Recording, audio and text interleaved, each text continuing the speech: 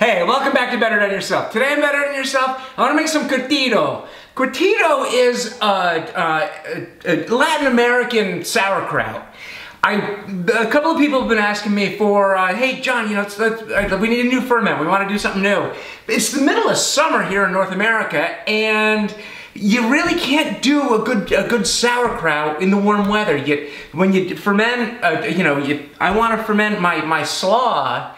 I want to do this at about 60 to 70 degrees. It's something that you make in the fall. A sauerkraut is a fall crop. So I got thinking, well, what do they do in Latin America? What do they do in the hot climates where they are eating cabbage? I'm sure people eat cabbage everywhere. How do you ferment cabbage in Latin America? So I got looking at it and found Cortido. And it's a super simple recipe. And I think it's going to be fun because we can make it and eat it in just a couple of days. If you watch my sauerkraut video, or this one, you can see I like to ferment my sauerkraut for, 4 weeks, 6 weeks, a couple of months. And what that does is it really puts a nice mellow flavor on the harsh, the cabbage. Cabbage is kind of a bitter, harsh vegetable. So what I like to do is ferment my cabbage for a long time at cooler temperatures, like I said, about 60 to 70 degrees. But when, your house is, 74 degrees, it's the middle of July, I want to eat some delicious ferment. What we're going to do is Cortido, which you can make, and I'll show you how to cut it up with what we've got here. Ferment it for just a couple of days right on the countertop, and we can eat this by the end of the week. So let's get right into it. Let me show you what we're gonna make. So we're gonna do about a head of cabbage, find a nice red onion, a couple of carrots, and then I've got fresh oregano. If you've seen my oregano plant in the oregano drying herbs video, you can use dried oregano. I'm just gonna use this fresh just because I've got it on hand. But we're just gonna cut this up, salt it, pack it in a jar. You know the drill. If you're new to fermenting, stay tuned. This is super simple to make. So here, what are we gonna do? Just clear off your board. We're gonna do, I usually do, you'll find recipes on the internet where it says, you've gotta have 2 cups of cabbage and half a cup of, I hate doing that because then, what do you do with the rest of the cabbage that you were making Cortido out of? So what I like to do is just kind of use whole vegetable increments instead of whole cup increments. So a head of cabbage, a red onion, a couple of carrots, and then I've got, just some oregano. If you're using dried oregano, maybe like about a tablespoon for this amount of veg. And then we'll get into the salt when we get to that part of the recipe. But basically, all you gotta do is just chop all this stuff up, and then,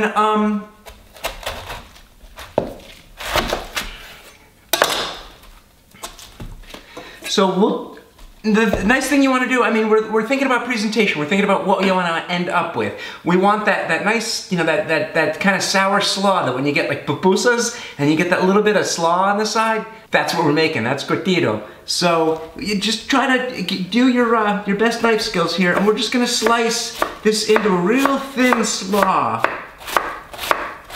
Okay, remember our slicing technique? We're sliding the knife down the edge of our knuckles. We're not slicing our knuckles, we're just keeping the blade down below our knuckles. And we're gonna slice this as thinly as we possibly can. If your cabbage gets a little too big, unwieldy, work with a more manageable size. So just keep slicing.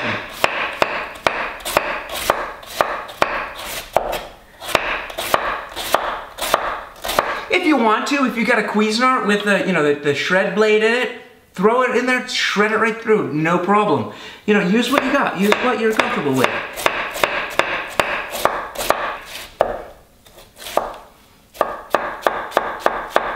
You can see I just kind of keep turning the veg around, so I'm kind of slicing the largest possible size.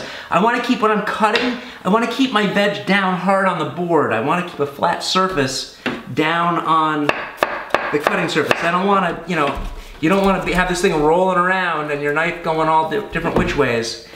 Keep your vegetable just flat right on the surface here and keep slicing.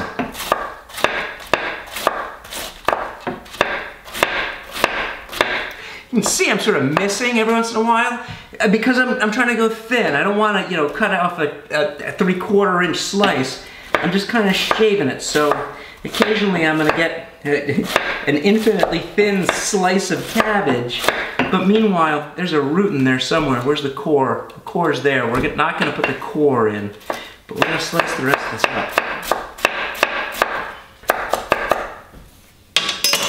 All right, there's half of it. Just load up get a big bowl, and we're going to chop all this stuff up, and we're just going to load it into a bowl where we can process it further. I'm gonna get that. This root, this is kind of, you know, where the root comes out. I'm gonna cut that out of there. Not great.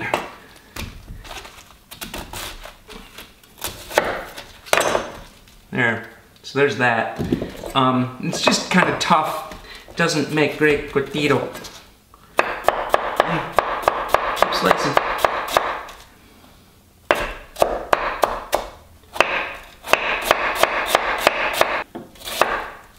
I mean, if it's getting too small and you're getting a little anxious about your fingertips, stop. You only get one set of fingertips. And then keep slicing.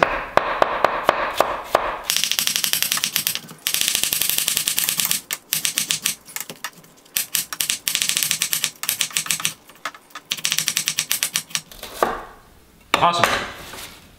All right, we got our cabbage sufficiently slawed. Next on the docket is 3-4 carrots. If you like carrots, you can put some extra ones. I just sort of scrub these real quick with a vegetable brush.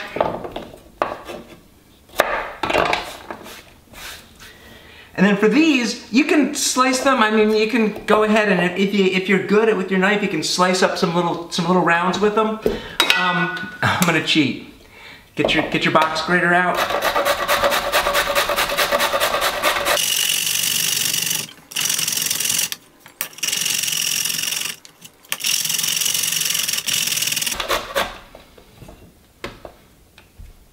I mean, if you want, if we're waste conscious, we can, instead of just dropping these little bits, you can go ahead and work these through with your knife and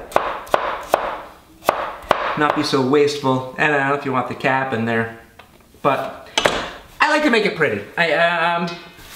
I'll level with you. I'm not opposed to a little bit of extra compost for, something that's gonna come out pretty. I want this to look nice. I want this to, when you're making food in your kitchen, you want to make things that people want to eat. They look at it and they go, wow, that looks delicious. I really want to taste that.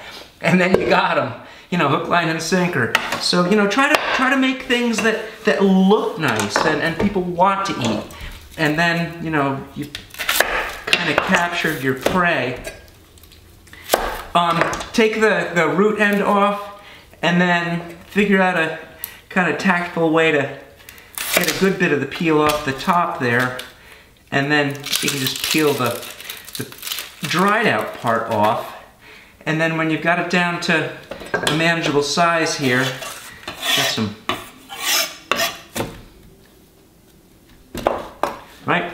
We're gonna do just, again, nice, thin strips, long, as best you can, nice and thin.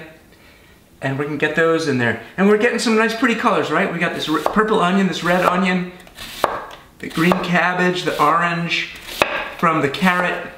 And we're going for a nice pretty slaw.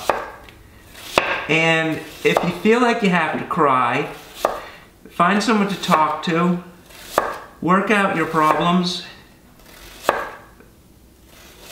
If you're crying so much that you can't see what you're cutting, stop, walk away. But I'm gonna bear through because I have videos to make. Okay, it's gonna be all right. All right, we're good, we're good. Keep slicing. Get the tail, get the top, get that one outer layer off of there. That tough bit doesn't quite get soft when it ferments, so it's not going to be lovely. Any bruises you can clean up, and then we'll get our slices going. Again, nice and thin. getting nice thin slices. If you want a chunky cortido, then hey, make big chunks. Don't cry so much that you cut yourself. We're keeping our claw going. We're keeping that blade away from our little pink fingertips.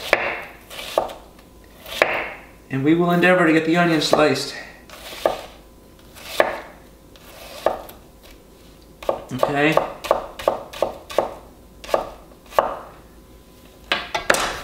Alright, we got our onion in there. And then what's last is our, oh boy. Onions are tough. Oregano. Just strip the woody stems out if you're using the fresh oregano. What am I doing? I'm grabbing it at the blossom end and pulling it down between my thumb and forefinger here. And I'm just stripping all the, I guess you can grab it at the root end too. Works just as well. And get the stems out. If you're using this out of the McCormick's jar, you can just go right into your teaspoon. But I've got a tight handful here. Again, just kind of a rough chop on this once through. Do like a little julienne on these leaves.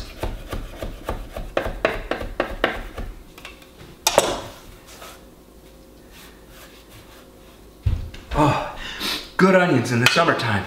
So what do we got? We've got this beautiful mixture. Okay, we've got red onions, green oregano. We've got the carrot shred in there. We've got our cabbage. Just give this a good mix. Break up all the pieces. Anything that's big and kind of, this is obviously like a kind of a rib from one of the leaves. Pick it out. And we're gonna start to kind of give it a good massage. Break it up. What we're gonna do is mix this around and break up all the cabbage pieces where you've kind of got your slices of cabbage. These big ribs here aren't good eats. I'm gonna break that up, and we're gonna get some salt in there.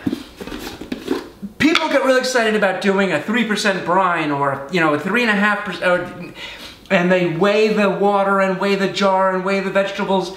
It's way too much work. You know what I'm gonna do? I'm gonna salt it to taste. I'm gonna start with about a tablespoon of salt here, and I'm gonna get that in there. I'm gonna get some down here. Okay?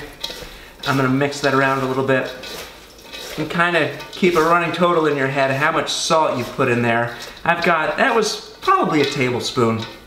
Mix it around. Give me a little bit more. Maybe another tablespoon so far.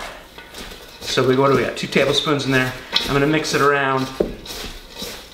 And what I want to happen is I want the salt to break down the cell walls of all these vegetables. And what's gonna happen is it's gonna release a lot of the water that's inside the vegetables.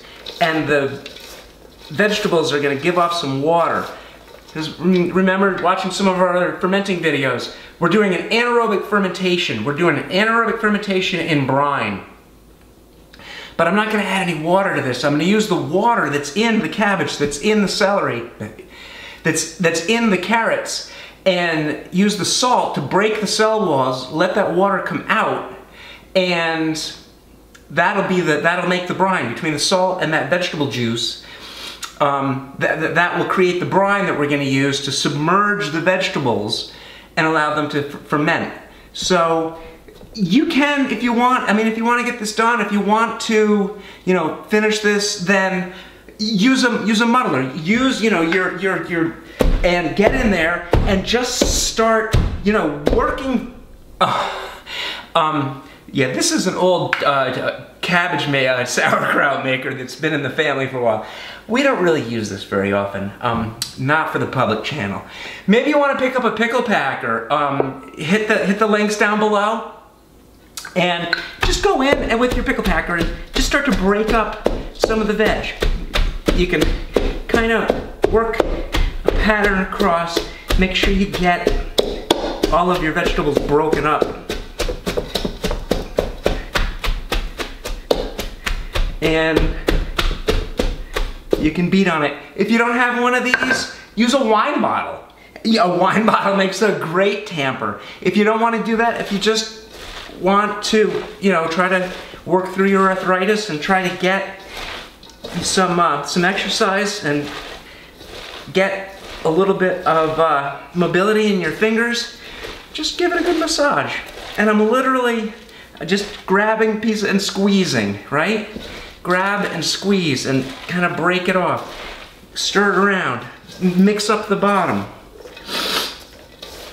Keep wishing that you had some kind of protection from onions when you're slicing onions. And I'm literally just squeezing and sort of mixing and bringing it up from the bottom. And you can see it's starting to get wet, right? It's starting to, that's what's happening. The salt is, and the obvious constant pressure on the vegetable here.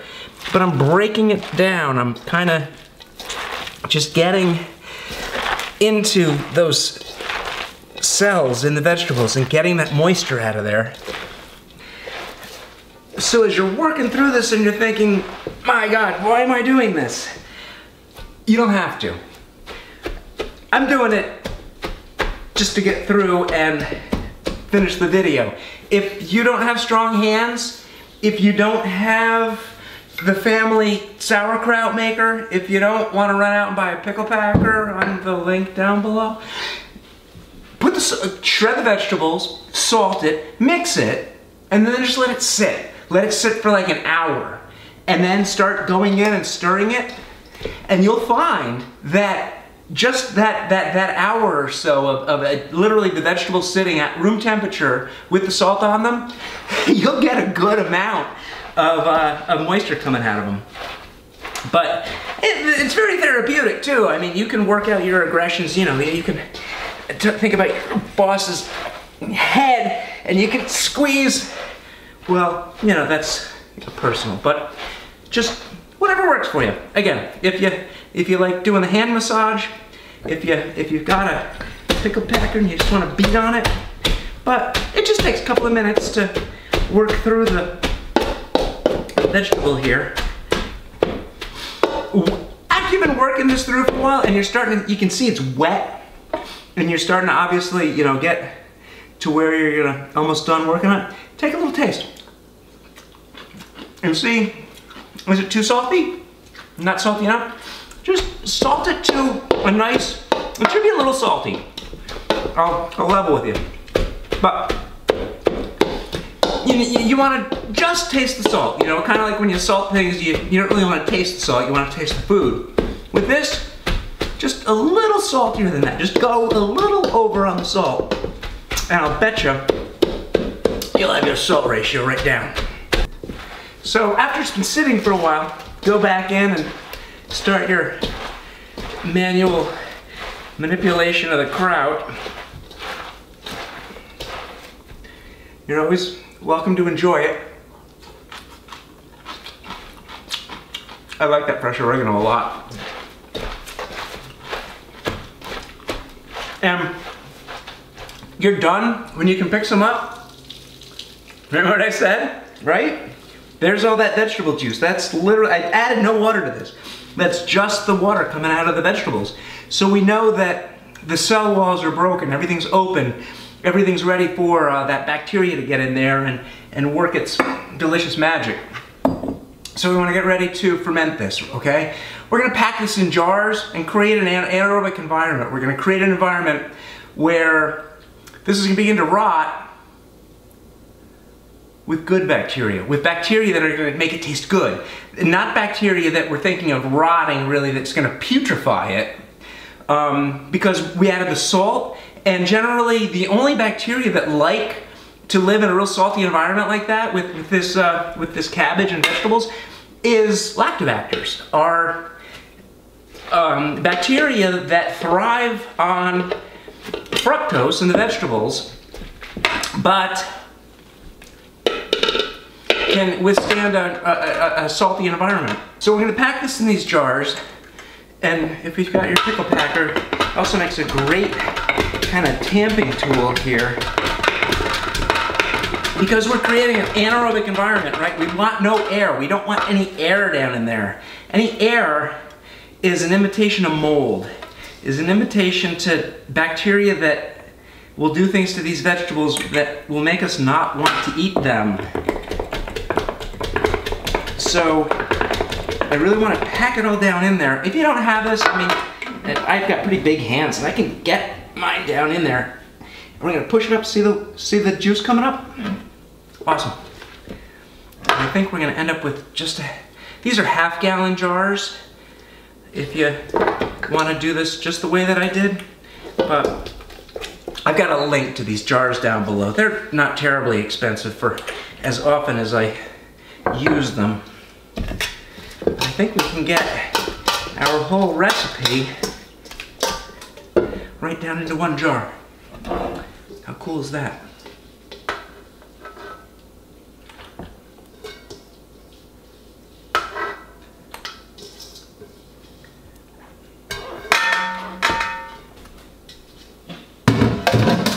Got our tamper here.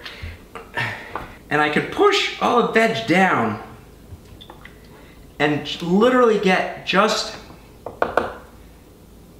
liquid on top, but it floats up. So you want to try to figure out something that you can hold all that down with. I've got a couple options for you. The cheap way out is just to grab a plastic bag and, without making too much more mess, take this plastic bag and push it down in the jar. We'll see, I'm gonna let some of the water spill out, but basically just push it down and let that, you can see the juice come up around the edges of the bag, okay? And when you see that, you can seal this off, and we're done. We're just gonna leave it like that for, like I said, in the warmth of the summer, this will probably take 3 days, 4 days to ferment, and it'll be nice and sour and delicious, and you can make a batch of pupusas, and you're ready to go with it. If you don't like fermenting with plastic, I've had a lot of people complain, John, plastic's horrible, it leaches terrible, terrible noxious chemicals into your cortido, then maybe just a glass weight. You can drop a glass weight in there and give it a little push. And if there is any little bits of vegetables that come out on top of the juice, you can just kind of pick those out.